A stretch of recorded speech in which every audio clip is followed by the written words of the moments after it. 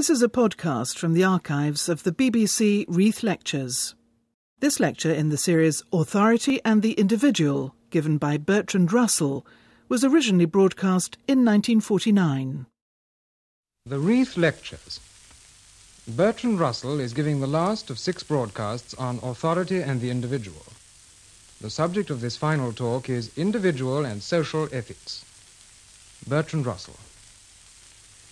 In this last lecture, I wish to relate social and political doctrines to the individual ethics by which a man should guide his personal life. And after the evils we have recognized and the dangers that we have acknowledged, to hold out nevertheless, as resulting from our survey, certain high hopes for the not too distant future of mankind, which I, for my part, believe to be justified on a sober estimate of possibilities. Individual ethics is especially relevant in considering cultural matters, where diversity is a condition of progress. Bodies that have a certain independence of the state, such as universities and learned societies, have great value in this respect. It is deplorable to see, as in present-day Russia, men of science compelled to subscribe to obscurantist nonsense at the behest of scientifically ignorant politicians who are able and willing to enforce their ridiculous decisions by the use of economic and police power. Such pitiful spectacles can only be prevented by limiting the activities of politicians to the sphere in which they may be supposed competent. They should not presume to decide what is good music, or good biology, or good philosophy. I should not wish such matters to be decided in this country by the personal taste of any Prime Minister, past, present, or future, even if, by good luck, his taste were impeccable. But liberty is not merely a cultural matter. No man is wholly free, and no man is wholly a slave. To the extent to which man has freedom, he needs a personal morality to guide his conduct. There are some who would say that a man need only obey the accepted moral code of his community. But I do not think any student of anthropology could be content with this answer. Such practices as cannibalism, human sacrifice, and head-hunting have died out as a result of moral protests against conventional moral opinion. If a man seriously desires to live the best life that is open to him, he must learn to be critical of the tribal customs and tribal beliefs that are generally accepted among his neighbors. Ethics, however, is not concerned solely with duty to my neighbor, however rightly such duty may be conceived. The performance of public duty is not the whole of what makes a good life. There is also the pursuit of private excellence. For man, though partly social, is not wholly so. He has thoughts and feelings and impulses which may be wise or foolish, noble or base, filled with love or inspired by hate. And for the better of these thoughts and feelings and impulses, if his life is to be tolerable, there must be scope. For although few men can be happy in solitude, still fewer can be happy in a community which allows no freedom of individual action. Individual excellence, although a great part of it consists in right behavior towards other people, has also another aspect. If you neglect your duties for the sake of trivial amusement, you will have pangs of conscience. But if you are tempted away for a time by great music or a fine sunset, you will return with no sense of shame and no feeling that you have been wasting your time. It is dangerous to allow politics and social duty to dominate too completely our conception of what constitutes individual excellence. What I am trying to convey, although it is not dependent upon any theological belief, is in close harmony with Christian ethics. Socrates and the apostles laid it down that we ought to obey God rather than man, and the Gospels enjoin love of God as emphatically as love of our neighbors. All great religious leaders, and also all great artists and intellectual discoverers, have shown a sense of moral compulsion to fulfill their creative impulses, and a sense of moral exaltation when they have done so. This emotion is the basis of what the Gospels call duty to God, and is, I repeat, separable from theological belief. Duty to my neighbor, at any rate as my neighbor conceives it, may not be the whole of my duty. if I have a profound conscientious conviction that I ought to act in a way that is condemned by governmental authority, I ought to follow my conviction. And conversely, society ought to allow me freedom to follow my convictions, except when there are very powerful reasons for restraining me. But it is not only acts inspired by a sense of duty that should be free from excessive social pressure. An artist or a scientific discoverer may be doing what is of most social utility, but he cannot do his proper work from a sense of duty alone. He must have a spontaneous impulse to paint or to discover, for, if not, his painting will be worthless and his discoveries unimportant. The sphere of individual action is not to be regarded as ethically inferior to that of social duty. On the contrary, some of the best of human activities are, at least in feeling, rather personal than social. As I have said before, prophets, mystics, poets, scientific discoverers are men whose lives are dominated by a vision. They are essentially solitary men. When their dominant impulse is strong, they feel that they cannot obey authority if it runs counter to what they profoundly believe to be good.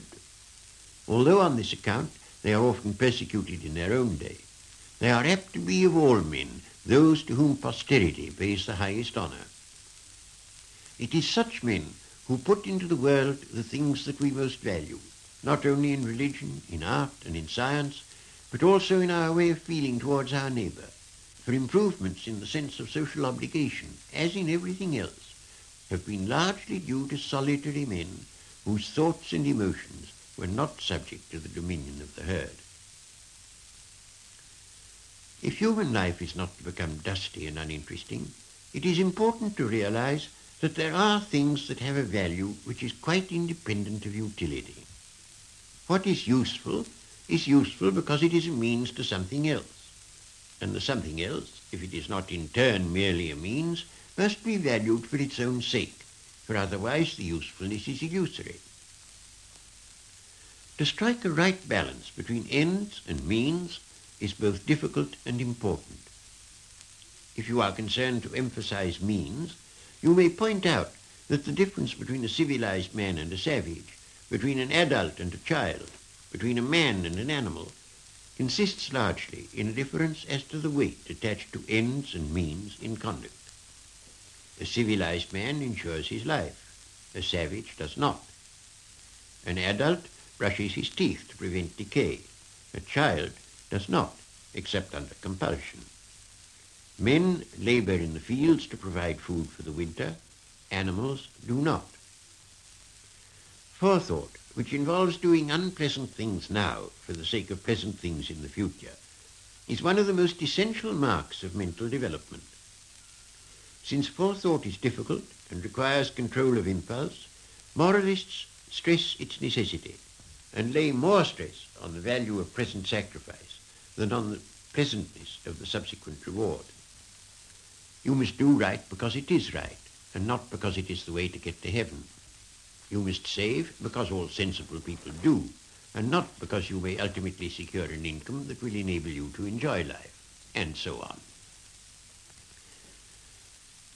But the man who wishes to emphasize ends rather than means may advance contrary arguments with equal truth. It is pathetic to see an elderly rich businessman who, from work and worry in youth, has become dyspeptic, so that he can eat only dry toast and drink only water while his careless guests feast. The joys of wealth, which he had anticipated throughout long, laborious years, elude him, and his only pleasure is the use of financial power to compel his sons to submit in their turn to a similar futile drudgery. Misers, whose absorption in means is pathological, are generally recognized to be unwise, but minor forms of the same malady are apt to receive undue commendation. Without some consciousness of ends, life becomes dismal and colorless. Ultimately, the need for excitement too often finds a worse outlet than it would otherwise have done, in war or cruelty or intrigue or some other destructive activity. Men who boast of being what is called practical are for the most part exclusively preoccupied with means, But theirs is only one half of wisdom. When we take account of the other half, which is concerned with ends, the economic process and the whole of human life takes on an entirely new aspect. We ask no longer, what have the producers produced, and what has consumption enabled the consumers in their turn to produce? We ask instead, what has there been in the lives of consumers and producers to make them glad to be alive? What have they felt or known or done that could justify their creation? Have they experienced the glory of new knowledge? Have they known love and friendship? Have they rejoiced in sunshine and the spring and the smell of flowers? Have they felt the joy of life that simple communities express in dance and song? Once in Los Angeles, I was taken to see the Mexican colony. Idle vagabonds, I was told.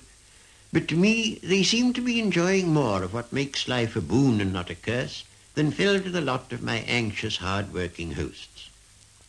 When I tried to explain this feeling, however, I was met with blank and total lack of comprehension. People do not always remember that politics, economics, and social organization generally belong to the realm of means, not of ends. Our political and social thinking is prone to what may be called the administrator's fallacy, by which I mean the habit of looking upon a society as a systematic whole, of a sort that is thought good if it is pleasant to contemplate as a model of order, a planned organism with parts neatly dovetailed into each other. But a society does not, or at least should not, exist to satisfy an external survey, but to bring a good life to the individuals who compose it. It is in the individuals, not in the whole, that ultimate value is to be sought. A good society is a means to a good life for those who compose it, not something having a separate kind of excellence on its own account. When it is said that a nation is an organism, an analogy is being used which may be dangerous if its limitations are not recognized. Men and the higher animals are organisms in a strict sense. Whatever good or evil befalls a man befalls him as a single person, not this or that part of him. If I have toothache or a pain in my toe, it is I that have the pain, and it would not exist if no nerves connected the part concerned with my brain. But when a farmer in Herefordshire is caught in a blizzard, it is not the government in London that feels cold. That is why the individual man is the bearer of good and evil, and not, on the one hand, any separate part of a man, nor, on the other hand, any collection of men. To believe that there can be good or evil in a collection of human beings over and above the good or evil in the various individuals is an error.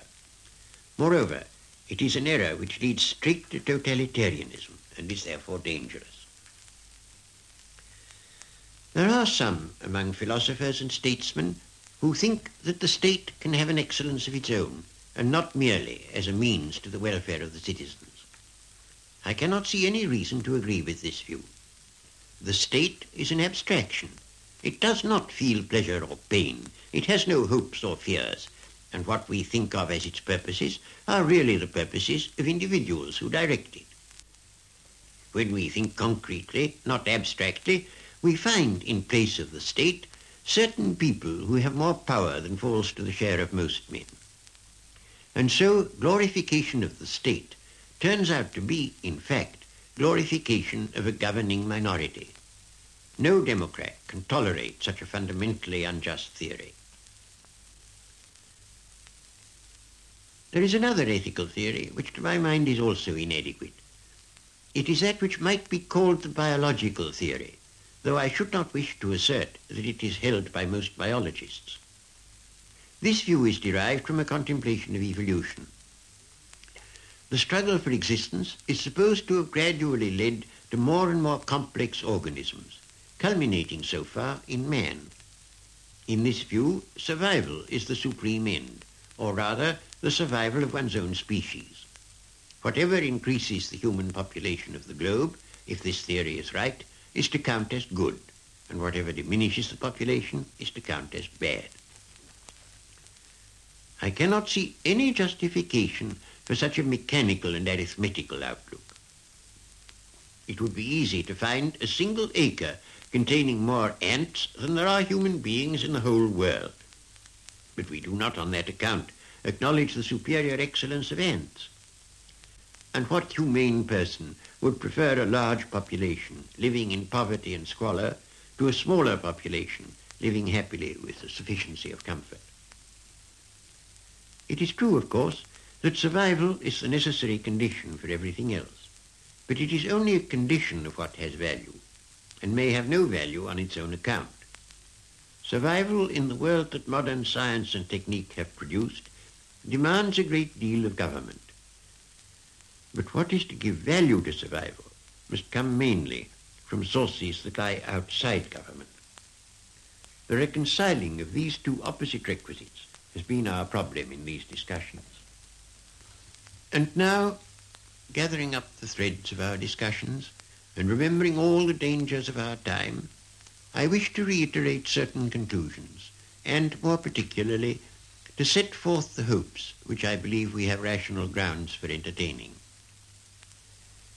Between those who care most for social cohesion and those who primarily value individual initiative, there has been an age-long battle ever since the time of the Greeks. In every such perennial controversy, there is sure to be truth on both sides. There is not likely to be a clear-cut solution, but at best one involving various adjustments and compromises. Throughout history, as I suggested earlier in this series, there has been a fluctuation between periods of excessive anarchy and periods of too strict governmental control. In our day, except as yet in the matter of world government, there has been too much tendency towards authority and too little care for the preservation of initiative. Men in control of vast organizations have tended to be too abstract in their outlook, to forget what actual human beings are like, and to try to fit men to systems rather than systems to men. The lack of spontaneity from which our highly organized societies tend to suffer is connected with excessive control over large areas by remote authorities. One of the advantages to be gained from decentralization is that it provides new opportunities for hopefulness and for individual activities that embody hopes. If our political thoughts are all concerned with vast problems and dangers of world catastrophe, it is easy to become despairing. Fear of war, fear of revolution, fear of reaction may obsess you according to your temperament and your party bias. Unless you are one of a very small number of powerful individuals, you are likely to feel that you cannot do much about these great issues. But in relation to smaller problems, those of your town or your trade union or the local branch of your political party, for example, you can hope to have a successful influence. This will engender a hopeful spirit, and a hopeful spirit is what is most needed if a way is to be found of dealing successfully with the larger problems. War and shortages and financial stringency have caused almost universal fatigue and have made hopefulness seem shallow and insincere. Success, even if at first it is on a small scale, is the best cure for this mood of pessimistic weariness. And success for most people means breaking up our problems and being free to concentrate on those that are not too desperately large. The world has become the victim of dogmatic political creeds, of which in our day the most powerful are capitalism and communism. I do not believe that either, in a dogmatic and unmitigated form, offers a cure for preventable evils. Capitalism gives opportunity of initiative to a few. Communism could, though it does not in fact, provide a servile kind of security for all. But if people can rid themselves of the influence of unduly simple theories and the strife that they engender, it will be possible by a wise use of scientific technique to provide both opportunity for all and security for all. Unfortunately, our political theories are less intelligent than our science, and we have not yet learnt how to make use of our knowledge and our skill in the ways that will do most to make life happy and even glorious. it is not only the experience and the fear of war that oppresses mankind, though this is perhaps the greatest of all the evils of our time. We are oppressed also by the great impersonal forces that govern our daily life, making us still slaves of circumstance, though no longer slaves in law. This need not be the case. It has come about through the worship of false gods. Energetic men have worshipped power rather than simple happiness and friendliness. Men of less energy have acquiesced or have been deceived by a wrong diagnosis of the sources of sorrow. Ever since mankind invented slavery, the powerful have believed that their happiness could be achieved by means that involved inflicting misery on others. Gradually, with the growth of democracy and with the quite modern application of Christian ethics to politics and economics, a better ideal than that of the slaveholders has begun to prevail, and the claims of justice are now acknowledged as they never were at any former time. But in seeking justice by means of elaborate systems, we have been in danger of forgetting that justice alone is not enough. Daily joys, times of liberation from care, adventure, and opportunity for creative activities are at least as important as justice in bringing about a life that men can feel to be worth living. Monotony may be more deadening than an alternation of delight and agony. The men who think out administrative reforms and schemes of social amelioration are, for the most part, earnest men who are no longer young. Too often they have forgotten that to most people not only spontaneity, but some kind of personal pride is necessary for happiness. The pride of a great conqueror is not one that a well-regulated world can allow, but the pride of the artist, of the discoverer, of the man who has turned a wilderness into a garden, or has brought happiness where but for him there would have been misery. Such pride is good, and our social system should make it possible, not only for the few, but for very many. The instincts that long ago prompted the hunting and fighting activities of our savage ancestors demand an outlet. If they can find no other, they will turn to hatred and thwarted malice. But there are outlets for these very instincts that are not evil. For fighting, it is possible to substitute emulation. For hunting, the joy of adventure and discovery and creation. We must not ignore these instincts, and we need not regret them. They are the source not only of what is bad, but of what is best in human achievement. When security has been achieved, the most important task for those who seek human welfare will be to find for these ancient and powerful instincts neither merely restraints nor the outlets that make for destruction, but as many as possible of the outlets that give joy and pride and splendor to human life. Throughout the ages of human development, men have been subject to miseries of two kinds, those imposed by external nature and those that human beings misguidedly inflicted upon each other. At first, by far the worst evils were those that were due to the environment. Man was a rare species whose survival was precarious. Without the agility of the monkey, without any coating of fur, he had difficulty in escaping from wild beasts, and in most parts of the world could not endure the winter's cold. He had only two biological advantages.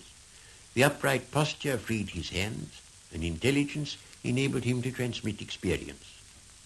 Gradually these two advantages gave him supremacy. The numbers of the human species increased beyond those of any other large mammals. But nature could still assert her power by means of flood and famine and pestilence, and by exacting from the great majority of mankind incessant toil in the securing of daily bread.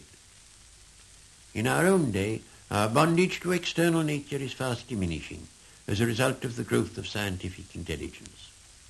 Famines and pestilences still occur, but we know better year by year what should be done to prevent them. Hard work is still necessary, but only because we are unwise. Given peace and cooperation, we could subsist on a very moderate amount of toil. With existing techniques, we can, whenever we choose to exercise wisdom, be free of many ancient forms of bondage to external nature. But the evils that men inflict upon each other have not diminished in the same degree. There are still wars, oppressions, and hideous cruelties, and greedy men still snatch wealth from those who are less skilful or less ruthless than themselves. Love of power still leads to vast tyrannies, or to mere obstruction when its grosser forms are impossible. And fear, deep, scarcely conscious fear, is still the dominant motive in very many lives. All this is unnecessary. There is nothing in human nature that makes these evils inevitable. I wish to repeat with all possible emphasis that I disagree completely with those who infer from our combative impulses that human nature demands war and other destructive forms of conflict. I firmly believe the very opposite of this. I maintain that combative impulses have an essential part to play, and in their harmful forms can be enormously lessened. Greed of possession will grow less when there is no fear of destitution. Love of power can be satisfied in many ways that involve no injury to others. By the power over nature that results from discovery and invention, by the production of admired books or works of art, and by successful persuasion.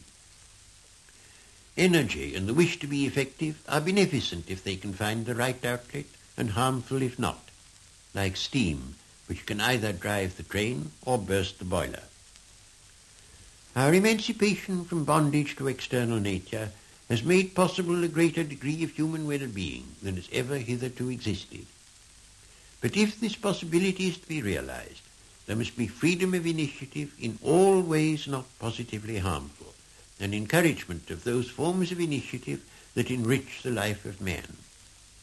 We shall not create a good world by trying to make men tame and timid, but by encouraging them to be bold and adventurous and fearless, except in inflicting injuries upon their fellow men. In the world in which we find ourselves, the possibilities of good are almost limitless, and the possibilities of evil no less so. Our present predicament is due more than anything else to the fact that we have learnt to understand and control to a terrifying extent the forces of nature outside us, but not those that are embodied in ourselves.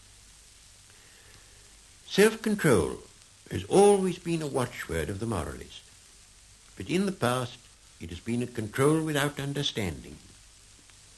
In these lectures I have sought for a wider understanding of human needs than is assumed by most politicians and economists, for it is only through such an understanding that we can find our way to the realization of those hopes which, though as yet they are largely frustrated by our folly, our skill has placed within our reach.